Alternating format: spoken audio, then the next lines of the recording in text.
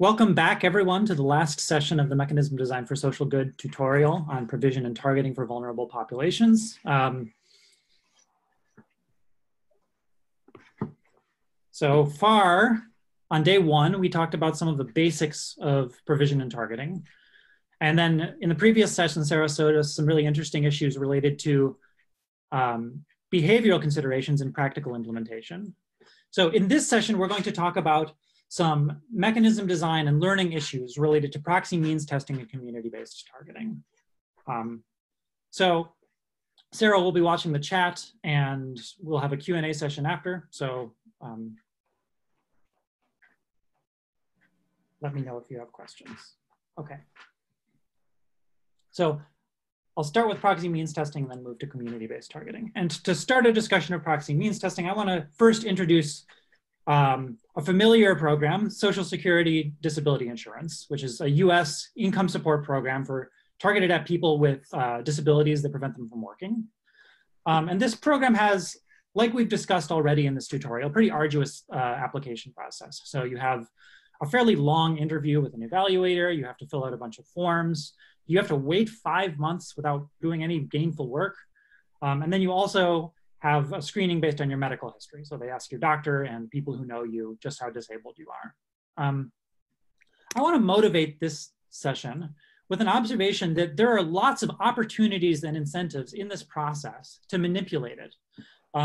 In particular, there's a fair amount of evidence suggesting that people will reduce the amount they work artificially in order to obtain eligibility and maintain eligibility for the SSDI program. Moreover, because there are so many forms and other components to this application process, people put a lot of effort into trying to figure out the way to do that part of the process well. And if you want some evidence for this, just Google SSDI application help, and you'll get lots of links, often some of them sponsored. So this isn't just something that happens for SSDI. This happens in lots of other social programs. There's evidence of labor distortion around the income cutoffs in lots of other social programs, US Social Security. This second paper talks about a program in the UK. And in PMTs as well, there's concern over manipulation. It's standard practice to try to choose features that are hard to manipulate, specifically for this sphere. So I want to talk about how you should design your targeting procedure if you expect the possible recipients to manipulate. In particular, you have to choose between a bunch of different features to select on, and each feature has some amount of explanatory power that will help you predict someone's income, and it will have some manipulation cost. And you need to navigate those two aspects of each feature. And the way I want to do that is by framing this through the lens of the literature on strategic classification, specifically starting with a paper of Hart et al. In 2016. So the idea is that we're going to treat targeting as a learning problem, where the training that you're using comes from honest data. But then when you go to test the policy that you learned, you're testing it on manipulated data. And here the data points are individuals in our population, potential recipients of our benefits. So here's what that might look like. So the learning environment will look a lot like a pretty standard learning environment in a lot of computational models. So imagine that each individual has some vector of features. So individuals are points in Rn. And they have a label associated with them, which will be their eligibility. So 0 if they are not low income, and 1 if they are eligible and low income. Okay. And in addition, there will be an underlying distribution D joint over the features and people's eligibility. Okay, so here's what the training stage in a pretty typical learning model would look like. You receive M samples, and these samples are labeled. So they're labeled by someone's features and whether or not they are low income. And this is often given to so in the proxy means testing setting, you should imagine this as being the survey data that you used to train your proxy means test. So you can imagine that this data is honest data. No one has any incentive to misreport in these surveys. And based on this data, you need to select a classifier. In particular, we'll consider linear classifiers since that's what's often used in practice. Okay? And now you need to test your linear classifier on fresh data. This is when you're using the classifier to actually determine whether people get benefits. And here's what that would look like in a non-strategic setting. So the learner would draw a fresh data point, x, y, and then their goal would be to maximize the probability that their label matches the true label. So h of x matches y. In a setting with strategic manipulation, though, the test stage would look a little bit different. And here's how. You would still draw a fresh data point, but now this data point, before being classified, would have an option to move to a different set of features. So x would move to a different set of features, z of x. And now you would classify based on what you saw, z of x. So this manipulation would happen for a reason. The objective of our data point would be to maximize a function which depends on a couple of things. So first of all, it's reasonable to assume that a person would want to get benefits. So you can write that as an indicator of whether or not they were labeled by the classifier as a 1. And we'll say they get 1 point for that. You can think about that as being their utility from benefits normalized to 1. And then they'll pay a manipulation cost, depending on how much they manipulated. So you can imagine C being a function that gets larger the farther z of x is from x.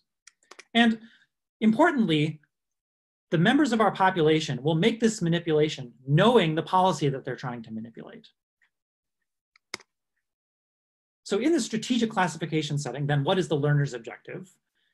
They're still trying to maximize the probability that they guess the true label, but now they are maximizing this probability where their guess comes from the manipulated label.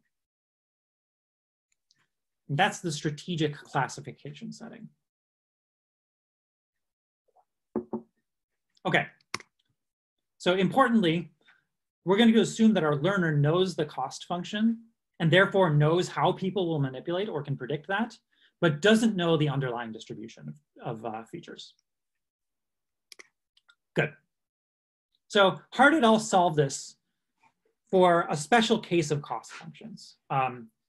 They call them separable cost functions. And we're going to look at a special case, which is what we'll call linearly separable cost functions. So the way a linearly separable cost function works is that it's given a, if you're looking at the cost to move from x to y, the function is parameterized by a vector alpha. And if you move in the direction of alpha, you pay cost in proportion to how much you move. That's what it means to be linearly separable. So as an example, two common things that are used on proxy means tests are how many children are in the household and what is their house made of? What quality is the building material? So anecdotally, something that happens occasionally is that someone will find a friend who has a few kids and borrow those kids the day the enumerator comes around.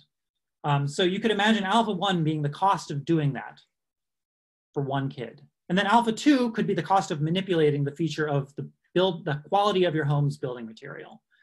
And so what you would do is you would add up all of these costs of manipulation. Okay, so in this setting, Hard et al. Show that actually you can efficiently learn a near optimal hypothesis. So in particular, the benchmark here is not the best hypothesis overall, but the best hypothesis, the best linear classifier with respect to the manipulated data as well. So the optimal classifier will also be manipulated and you're comparing to that. But this optimal classifier knows the true distribution. And the policy they give has a very simple form. So first of all, it's without loss of generality to consider linear classifiers whose decision boundaries are perpendicular to alpha. So they're of the form alpha dot y is at least t. Or alpha dot x. I think that's a mistype. So among those classifiers then, there's going to be one that is optimal in the absence of strategic manipulation, t star. And the optimal classifier in the presence of strategic manipulation is what's called what I'm calling the move the goalposts classifier.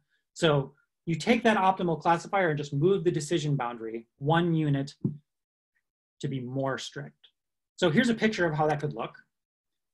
Here's what our data could look like. The pluses are positive instances, the minuses are negative instances. And a true optimal linear hypothesis might be this dark green line. We're going to ignore that the true best linear classifier and instead look only at these linear classifiers that are perpendicular to alpha. And the reason the reason this is an okay thing to do is to notice that any individual on one of these perpendicular lines can move along this boundary without any cost. So if you're going to admit one point on one of these level curves, you should admit all of them. That's why it's without loss to consider this particular form of classifier. Now, once you've constrained yourself to considering this form of classifier, there would be one which would be optimal in the absence of manipulation. Maybe it's this blue one here. What the move the goalposts classifier says is take that optimal classifier and note that individuals would actually manipulate to try and get classified. So if you want to classify the way that optimal classifier would, but in the presence of manipulation, you need to guard against manipulation. So select 3 rather than 2 here. So that's the move the goalpost classifier. Hart et al. Show that a variant of this mechanism is effective even in more general settings than this. And furthermore, hold on, sorry, I've got a lot of G-chat. Go away. Apologies.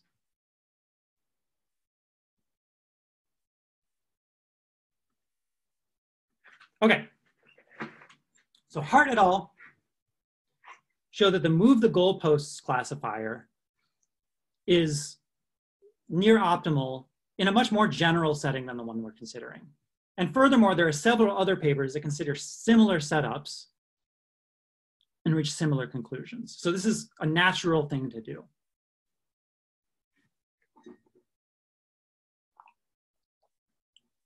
So once you've decided that you want to use the move the goalposts classifier, then a natural question is, what are the social consequences? And I want to spend some time talking about some of the results in that vein.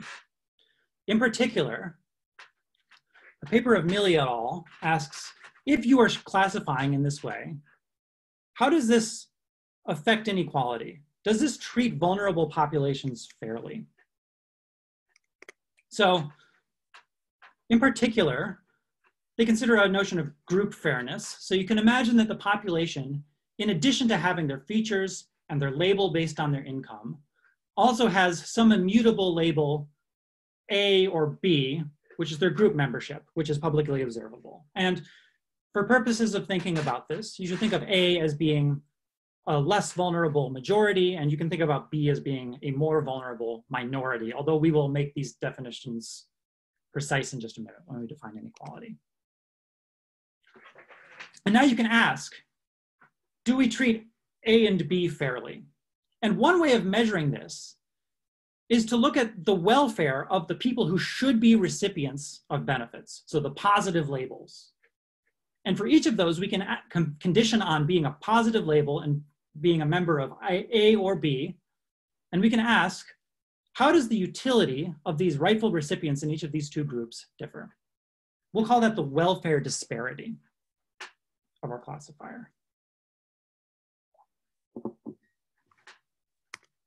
Once you've defined inequality or welfare disparity, then you can start working with concrete notions of inequality. And Milley et al. Consider 2.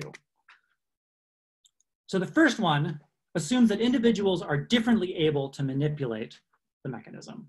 So it's inequality in costs. So you can assume that group A has a cost function much like what we just discussed. It's linearly separable. But group B, while they do have a linearly separable cost function with the same shape as that of group A, it has a different scale. So their costs are scaled up by a factor of rho. So people in group B have more difficulty filling out forms, for example. Another notion of inequality you can consider is a distributional one. We call this inequality in features. So let's let the likelihood function of a set of features X be the probability that someone with those features has a positive label according to our underlying distribution D. Then our distributional inequality, or inequality in features, says that conditioning on being a positive label, population A has a likelihood distribution which first order stochastically dominates population B. So we have inequality in costs and inequality distributionally. In other words, for this latter definition of inequality, an individual in group A is more likely to be appealing to a classifier than an individual in group B. So having defined those notions of inequality, we can then ask, how is inequality affected by the use of mechanisms, classifiers, which guard against strategic manipulation? So let's draw our picture from before. Recall that we had some classifier of the form alpha.x that was optimal in the absence of manipulation, which is labeled 2 in this picture, and we had another one which was after you guarded against manipulation. So this is the no guarding classifier, and this is the classifier which is guarded against strategic behavior. What Milley et al. Show is that as you move from no guarding to a guarded classifier, a classifier that protects it against strategic manipulation, the welfare disparity under either of these inequality notions increases. In other words, there's a direct trade-off between the amount to which you exacerbate inequality and the extent to which your classifier is vulnerable to manipulation. Sam, you want to take 2 questions? I would love to take questions. Okay, so one question is from Richard Cole. So I think the 2-group model is far from reality. Really, there is a spectrum from vulnerable to non-vulnerable, so one should not care so much about errors near the chosen boundary line. So that's one question. It's about the 2-group model. The other one is from Red. It's, is there evidence that vulnerable population do more manipulation than the not vulnerable population? So, okay, so let's think about Richard's question first. So I'm a little bit unclear whether the question is asking whether the A and B model, the 2 groups model, is not accurate or not, is accurate or not, because I certainly agree that it's an oversimplification, but I think there are also natural ways of modifying this framework to think about less coarse notions of group inequality.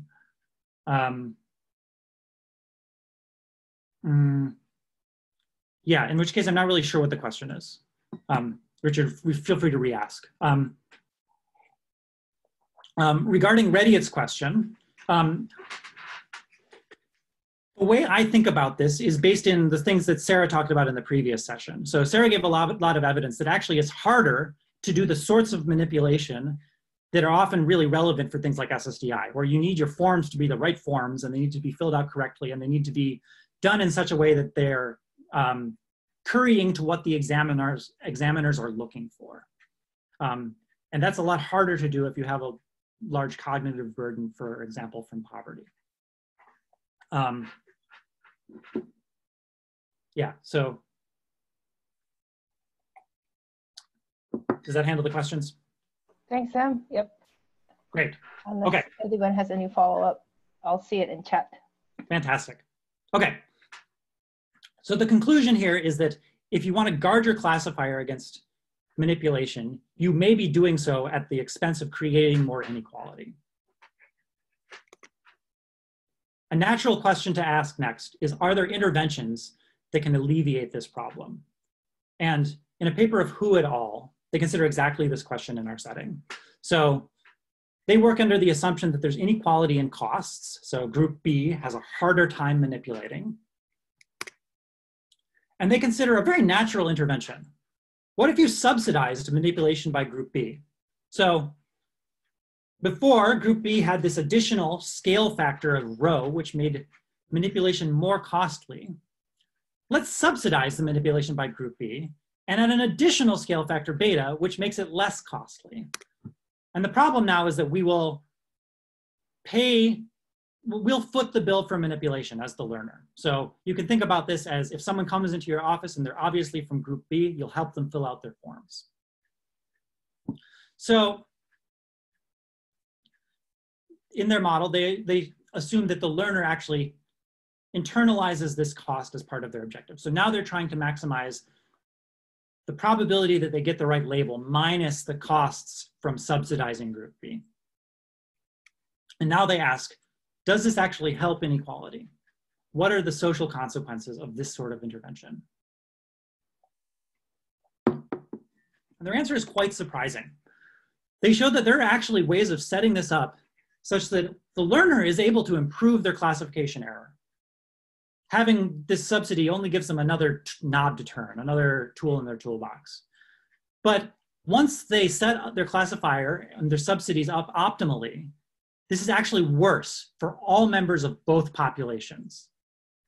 So this intervention has unintended side effects.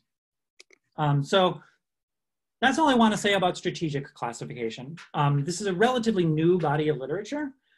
So there are lots of open questions here that I think are really interesting. So this subsidies intervention has been sort of the only one considered so far, but there's lots of room for other ways of trying to alleviate the impact on inequality of guarding your mechanism against manipulation. In particular, right now, our interventions themselves are targeted in a categorical way. We give you a subsidy if you're in group B. But you could imagine other ways of targeting subsidies or other interventions within group B, for example. We also made the assumption in this model that manipulation is strictly bad. It makes manipulation harder, and that's the only way it shows, or it makes targeting harder, but that's the only way it shows up in the objective function for the learner. There are a couple of papers that consider requirements like sending your children to school or taking up certain health interventions, where the welfare consequences of manipulation in these ways is actually positive. So Kleinberg and Raghavan and Hochtel et al. Consider manipulation where the learner actually wants to incentivize certain manipulation behaviors. And that requires a different way of thinking about the problem, which I don't have time to get into. There are lots of open questions here. So Sam, there's a follow-up from Richard. Right. And it's about if one can only manipulate a little, then only those that are close to the boundaries will effectively manipulate. Sure. And this doesn't seem to be the kind of manipulation that one should care about. So on the one hand, well, no, okay. So I think I just disagree with that. So there's a fair amount of evidence, at least in the way that these policies distort labor supply, that there's a fair cost to this. It might be a cost that's worthwhile, but there is a pretty large cost, at least in the distortion of labor supply around these income cutoffs, for example. For other types of manipulation, that may be the case, that it's not worth it, it's kind of small beans, but there certainly are forms of manipulation that even around the margin, it's socially impactful.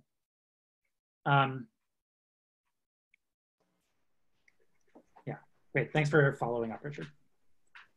Okay, so in the time I have left, I wanna talk about now community-based targeting. And in particular, I wanna talk about a paper of Alatas et al. The goal of this paper is to compare community-based targeting to a proxy means test in things like cost and accuracy. And because this is the goal of the study, they have a ton of really rich data. So, oops, there we go. So they collected data, first of all, as a baseline.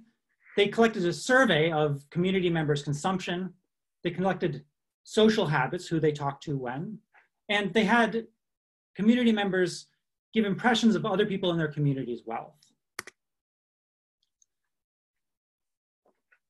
They randomly assigned a treatment of community-based targeting or proxy means testing, and in those community meetings they used for their targeting, they had detailed records of what happened in those meetings, and that's part of their data set.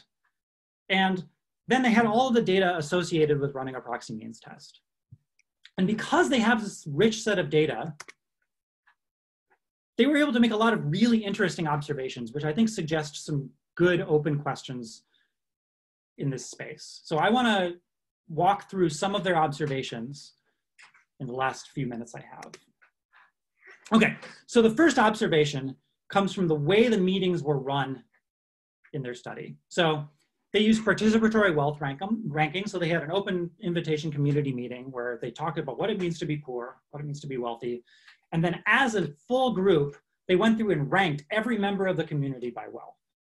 And the way they did this was they had every household's name written on a note card, and they literally had a clothesline going across the room where they would pin these note cards to the clothesline and slowly build an order. And the way they would build their order is with pairwise comparisons. So when they had a new household B that they needed to rank, they would ask, who is more wealthy, B or A? And the meeting would come to a consensus, and that would determine the placement of B. And then they would have another member, C, and they would ask, who is more wealthy, C or B? C was more wealthy. Okay, who is more wealthy, C or A? A is more wealthy, so C goes in the middle, and so on. And so initially they did some sort of sequential search for the position of each subsequent note card when the list was short. And then when things got longer, they did a binary search for the correct location. So they would compare to the middle person, and then they would compare to the person at the 1/4 or 3/4 quantile, and so on. Okay, so this process was really thorough. They ended up making every comparison they need to get a perfect ordering, basically. And they consensused on most of these comparisons, but it was quite time consuming. So the paper says that these meetings ended up taking north of an hour and a half on average. And so what kind of information was on the note cards? There's a question. It was just the names. So this was based solely on what these people knew about each other. So, but there was discussion once the name was announced and as the next person to be ranked. They had to discuss how they should be ranked. Okay. So because these meetings went so long, a really natural question is, did people get tired? Were they were they producing rankings of the same quality at minute 61 that they were at minute 1? Or did the targeting accuracy degrade during the meeting? And fortunately, Alatas et al. Had the foresight to randomize the ordering of these note cards in each meeting, meaning they could actually figure out how the targeting error changed over time.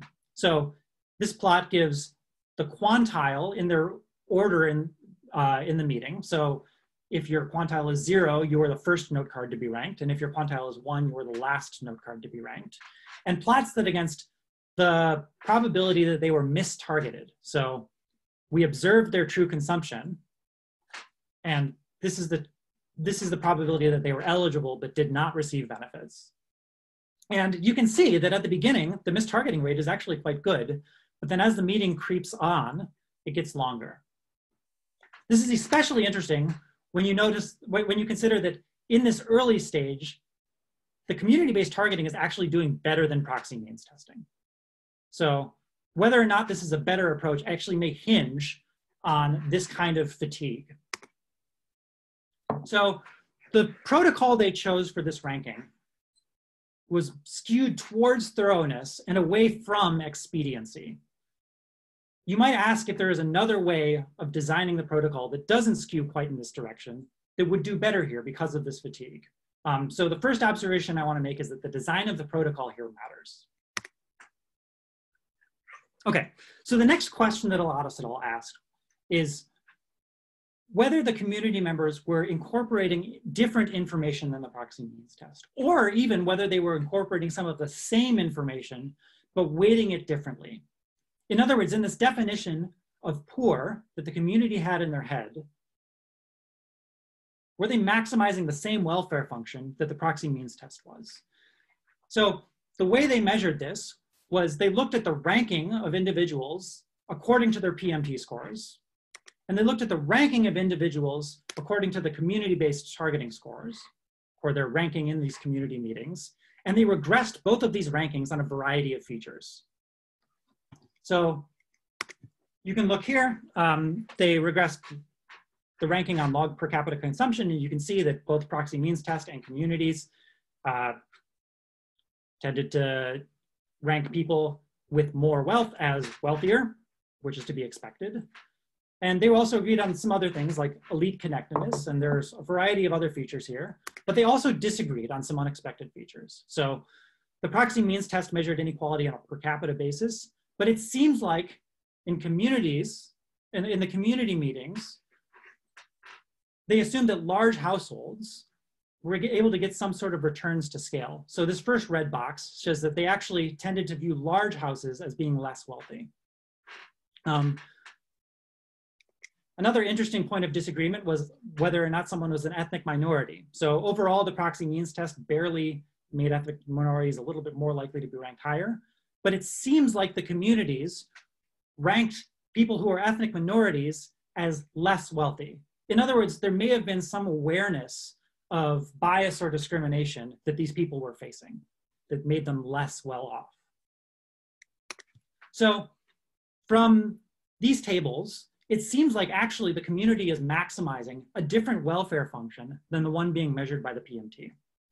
And this is either really intriguing because it means that there's maybe some sort of agency problem to be solved here, or possibly kind of inspiring. This is social choice at work here. So that's the second observation. The community maximizes its own welfare function. And then the last observation comes from a subsequent study where they used the network data they collected in their initial surveys. And they used this data to come to 5 realizations about people's impressions of each other's wealth. The observations were that if you are more likely to interact with someone, you're more likely to rank them accurately, to accurately judge their wealth. If someone is more socially central, they're more likely to have accurate impressions of other people's wealth. Sometimes people say that they don't know. Sometimes people who do say they know actually don't know. But if you are less proximate to someone socially, you generally are more likely to say you don't know. And all 5 of these are reasonable evidence that the way the community is learning is from information being passed along their social network. And it seems furthermore that this information transmission is noisy. So the question you can ask, I'm really not doing good with my animations here. The question you can ask is, can you use this to in some way determine from network structure whether community-based targeting is the right thing to do? Can you predict targeting accuracy based on network structure? And in this paper, they do 2 things. First, they take a sort of complex approach where they fit a structural model for learning on networks, and then use simulations based on this fitted model to predict how well each of these village networks would do at diffusion, and then see if that predicts the targeting accuracy among these villages. They also take a less fine-grained approach where they identified some coarse properties of networks like average degree or clustering coefficient, and regressed the targeting accuracy of the villages on these properties. But in either case, they found that you can use network structure to predict whether community-based targeting is going to work well. So the final observation is that network structure matters a lot. Okay, so I want to wrap up by noting that there are a bunch of really interesting open questions related to these observations. So we observed that protocol design matters. So one question to ask is, could we better trade off the thoroughness of the learning being done by our protocol against the fatigue experience from what is essentially query complexity? Another interesting question is related to observation 2. So if we know that the community is maximizing a social welfare function that's different from what we would maximize under proxy means testing, this means that maybe we should be doing our targeting differently. How can we better learn to target to maximize a community's welfare function rather than the one that's coming down from on high? And then finally, the last observation has some interesting questions. Like, if I give you the network structure, can you predict in either an analytical or statistical way whether community-based targeting will work well? Or are there some easier to measure network properties, easier to measure than the full network structure, that are predictive of community-based targeting success? These are all really interesting questions that I think the EC community could make some progress on. Okay, so that's where I want to wrap things up. Before we get to Q&A though, I want to thank a couple of people. I think the EC tutorial chairs, Siegel and Brendan, deserve some credit for setting this all up. They've done a great job. The leadership and the mechanism design for social good initiative have been really helpful in all of this. Special thanks to Rediat, who, this was her idea basically, and Irene and Andrea Stoica, both were very helpful. And then all of this work came out of work of the MD4SG inequality group. So special thanks to Zoe Hitzig and Angela Zhao for a lot of the paper recommendations at the early stages.